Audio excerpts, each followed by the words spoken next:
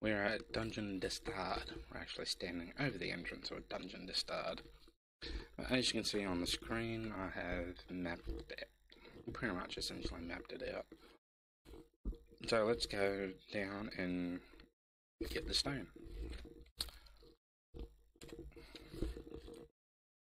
I left the red mark on there because that's where you descend. So that's an up in actual reality. Now, this first level is also pretty interesting because, as you can see, it looks massive, but it's not. It just loops around all the time. So yeah, it kind of looks infinite, but it's not infinite. It just loops. Anyway, we'll go a couple of this way, then that way, and down. So we'll do that and that. Now, as you can see, it's pretty simple. We just head north. We're already facing north. And all the way to the end, pretty much. I don't know what F stands for, so I'm just going to ignore that. Of course, there will be some fights. Ooh, crappy sound, so let me mute that.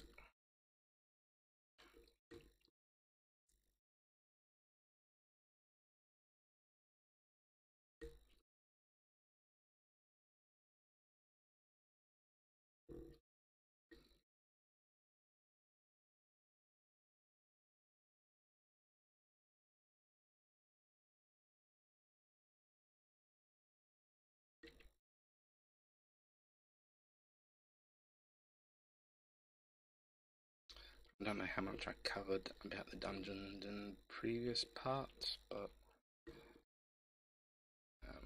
the gremlins have changed quite considerably since Ultima 1. They were like a lizard creature in Ultima 1, possibly 2. It didn't have a tile associated with them in Ultima 3.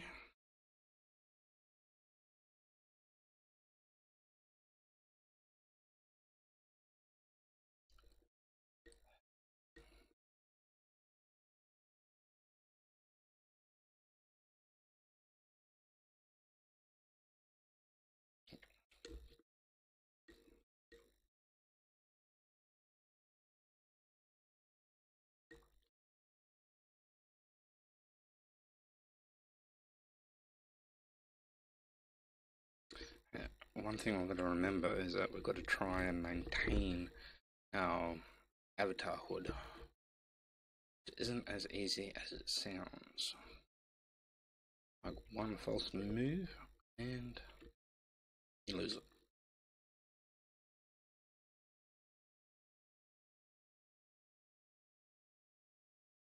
Like if I were to get one of the party members to exit,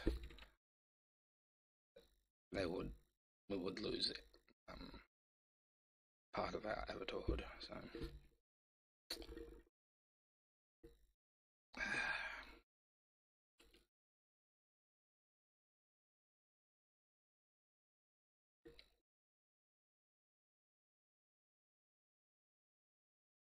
and the last person that should be exiting from these battle scenes is the avatar himself.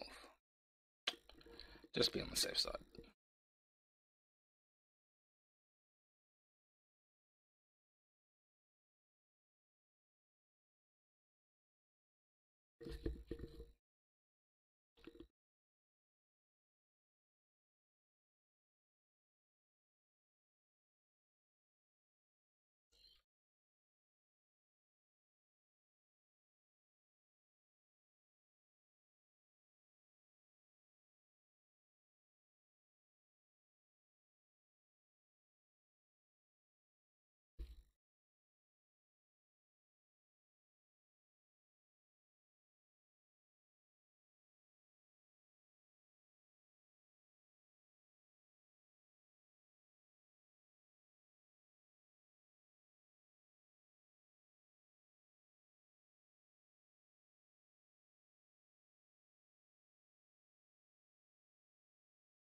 These fights will be pretty boring, but yeah, you can probably get the gist of how they go.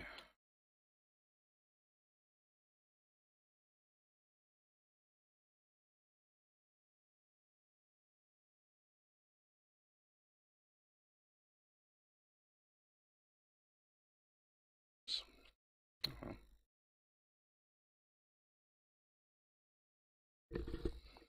it's annoying when they don't come to the edge of the bridge, because your close range combatants can't, reach them.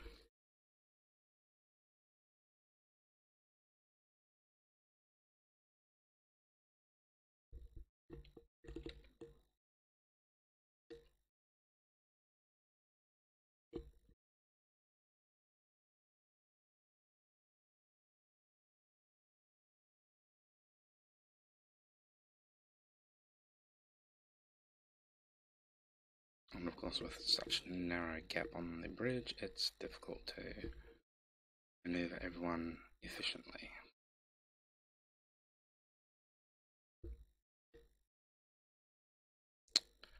And now we make sure that the last character is the avatar to exit after we defeat the monster.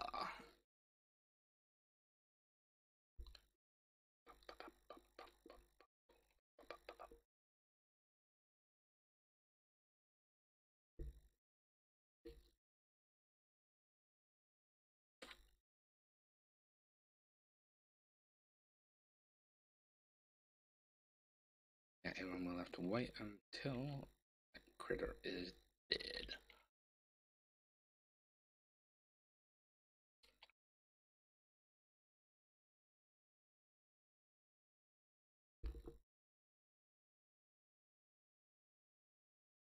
Okay, now we can leave.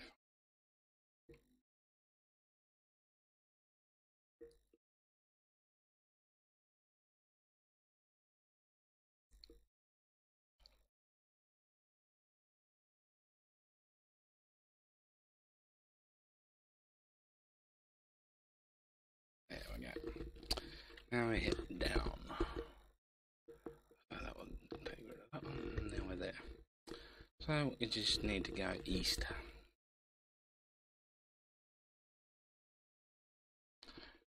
And of course, another battle.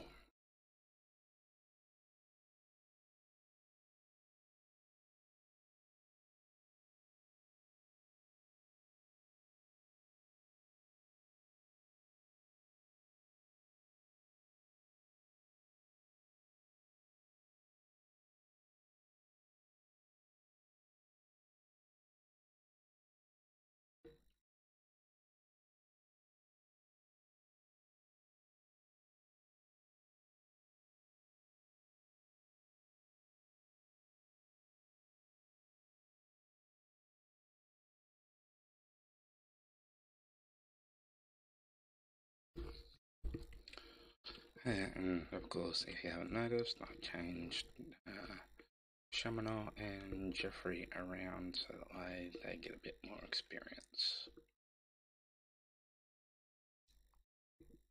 Putting them closer to the front line than Dupre and Julia.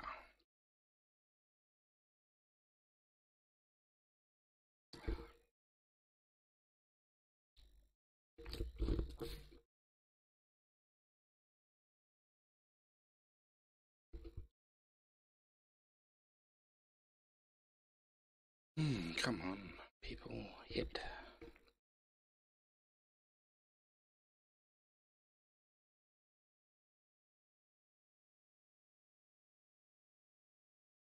Finally. Yeah, that'd be alright. Oh, finally. Okay, we'll leave the avatar where he is. And we progress everyone ever so slowly across the bloody room.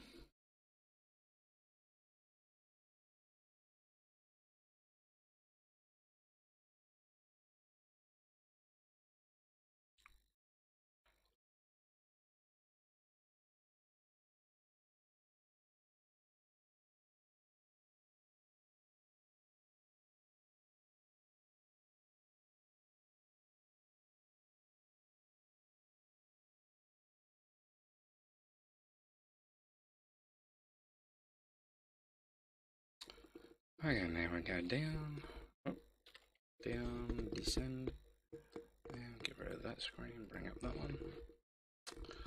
Yes, as you can see, the dollar signs are chests. Not that I have confirmed that on or anything, it's just an educated guess. What else could it be? I mean,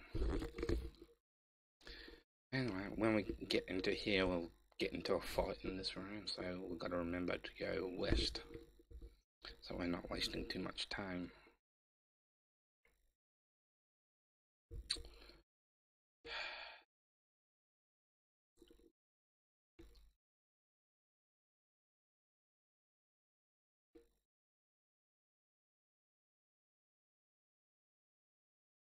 These guys are phantoms. We could avoid them if we wanted to, but that would probably deprive us of our avatarhood status.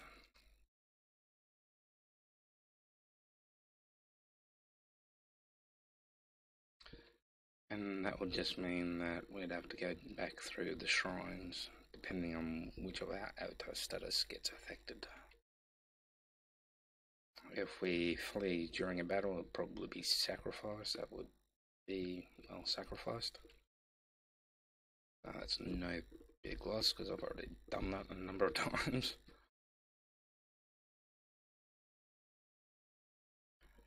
Off camera, that is.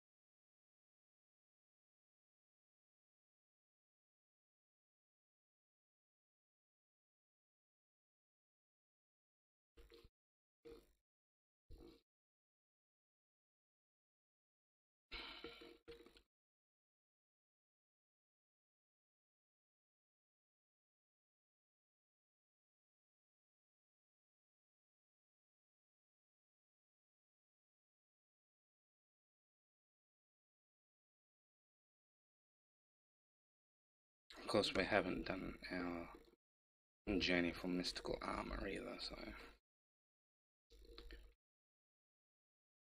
Which only the avatar can get mystic armor.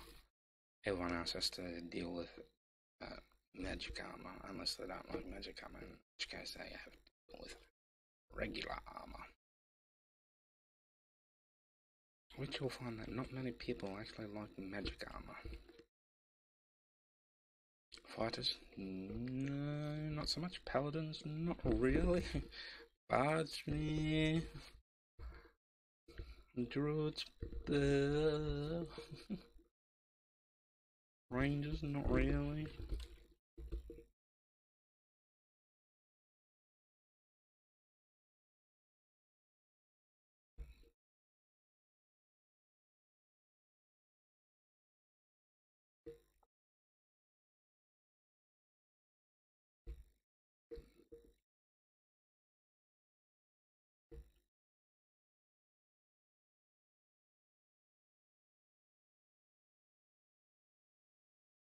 The problem with bards and druids and stuff like that is you've got to get the right magic armor, like magic leather or magic chain.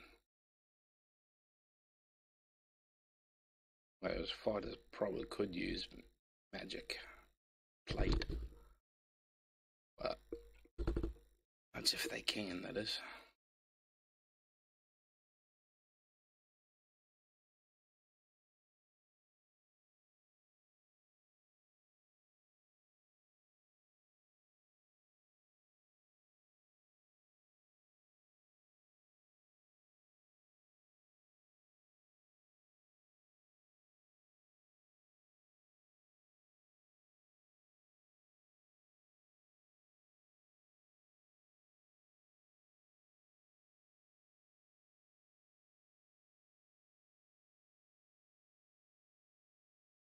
Okay, everyone, now M's grey, will you?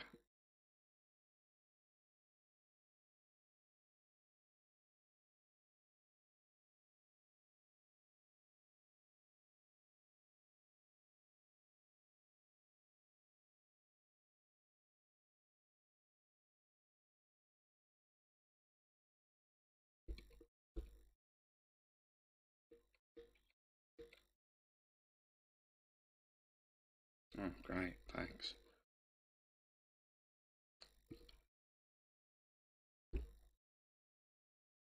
No idea what they are. Slime. Oh, okay.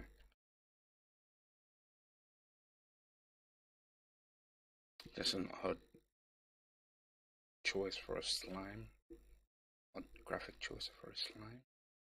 Normally it would be a lump, a green lump or something, like in Dragon's Quest and stuff, but and other Ultimas. But I suppose it makes sense once you get to Ultima 7 at least, anyway.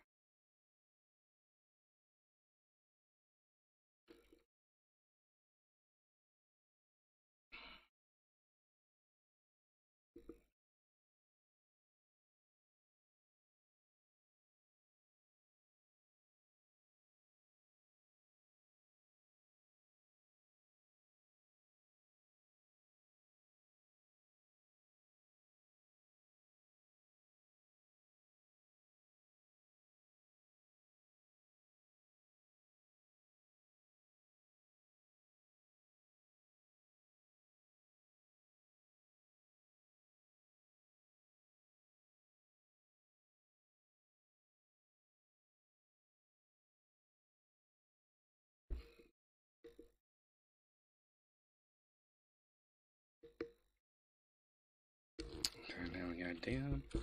So we're finally at level 5.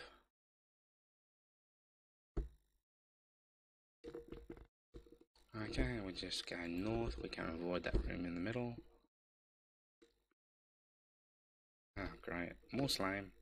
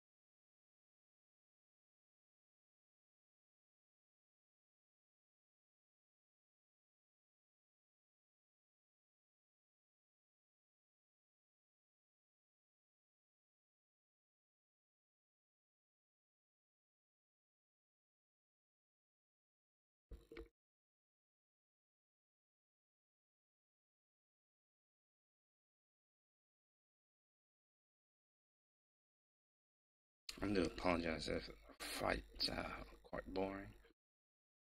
I mean, there's not much to say during fights, is there? Particularly of a game of this old caliber, if you want to call it that.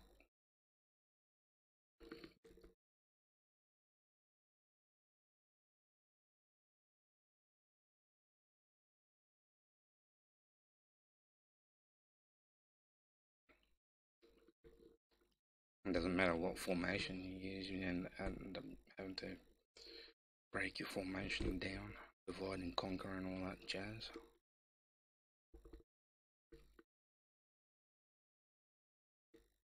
And with 8 party members to control pretty much all at once, it makes it very tedious.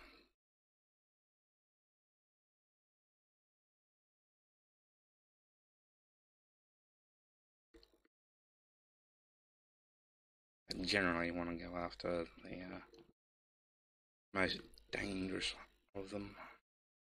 Like if you come across a whole heap of enemies with 1 or 2 Bolorons, you want to take out the Bolorons first.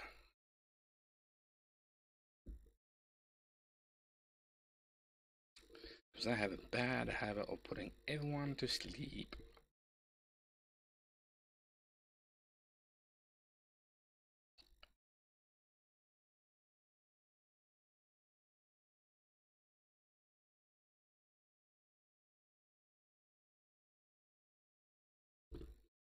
should be facing west, so that should be okay. Okay, down we go. It's taken longer than it took for me to map it, but anyway, we can either head east or west.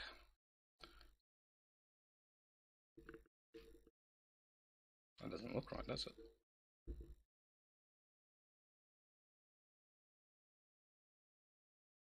Alright.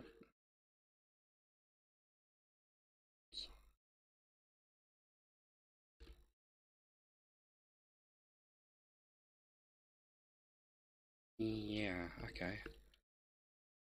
We'll just climb back up here. Head out here, head north.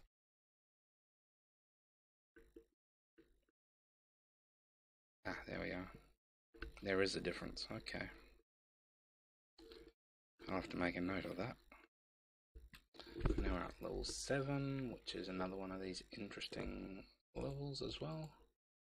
Because they are infinite, as in they loop. And I've got to go through 2 doors to get to any of the unks you see on the map. Which is a bit of a pain, so we'll just head south. Oh no, we don't have to go into fights, that's right. And just do a little searchy. And you find the red stone. Getting that is pretty much the reverse. I wouldn't want to bore you with that. So, I'll just have to find another dungeon and go from there.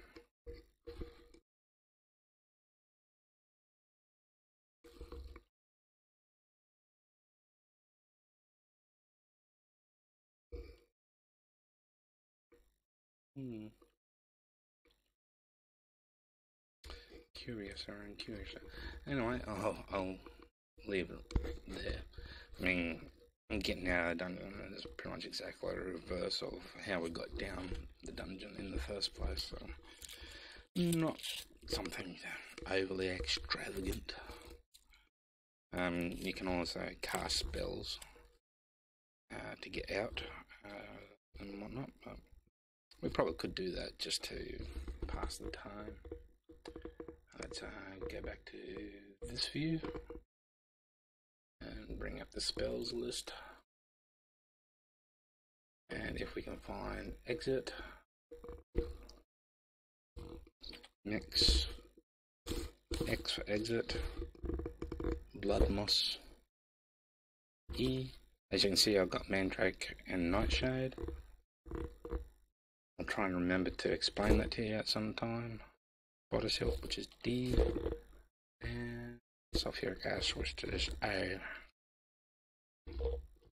And we get, we'll just say Julia to cast it, which is exit.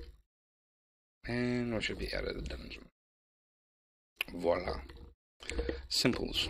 I might just quickly explain. Those 2 reagents. I think you have to go to, when we went around the dungeons and talked to various people, we found out that we could ask about Mandrake Root and Nightshade at Pause and Intrinsic Pub. Nightshade at Pause, I think. Pause Pub, and Mandrake Root at Intrinsic's Pub. They will direct you to 2 people for, can't remember which ones, but Kalami and Virgil. Virgil's in Moonglow, and he will direct you to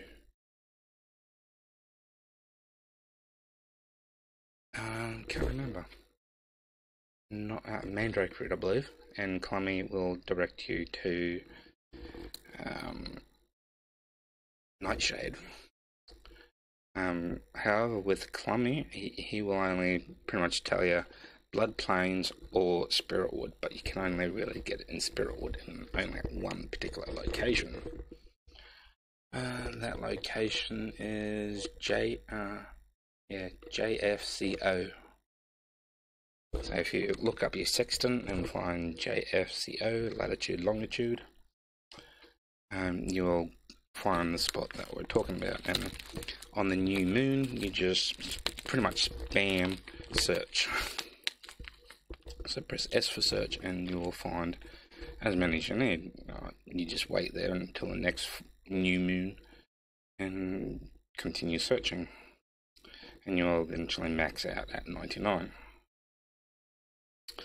The Mandrake one's probably a little bit easier, because if you go to Moonglow, well, the latitude longitude is DGLG, but it's very easy because there's only one square tile of swamp in the Blood Plains.